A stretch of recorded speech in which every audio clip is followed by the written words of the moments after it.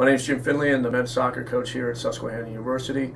Just want to talk about the upcoming 2014 season.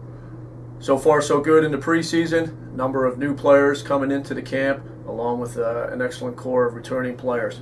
The preseason so far is the players have shown an incredible team spirit and camaraderie, but also at the same time realize that they need to compete not only for spots on the team, but for playing time as well too. Talented freshman group, worked hard over the summer.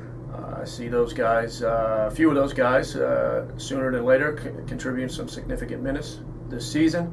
As for the returners, they had the benefit of a trip to Toronto, Canada this summer for a preseason trip, where we got in some high-level training and some highly competitive games as well.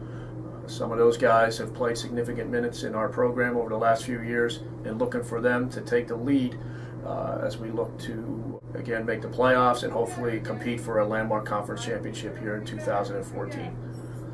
Lastly, we'll talk about the schedule. We play one of the toughest schedules around within our conference. The schedule features several conference champions and NCAA participants over the last few years. Our home opener is Wednesday, September 3rd versus Lycoming College in the Battle of the Boot match. Hope to see you there.